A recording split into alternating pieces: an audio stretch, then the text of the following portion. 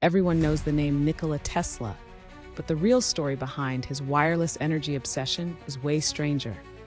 Picture Tesla in his New York laboratory, lightning crackling from his giant coils as he dreams of sending electricity through the air. No wires, no limits. During the early 1900s, Tesla wasn't just inventing the radio or the AC motor. He was secretly working on the Wardenclyffe Tower, a massive structure he believed would beam free energy across the globe.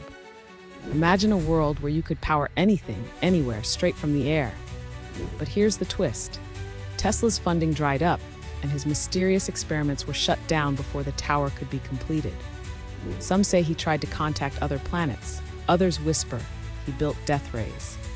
Tesla kept notebooks filled with cryptic designs and wild theories, convinced energy, information, and even thoughts could travel wirelessly.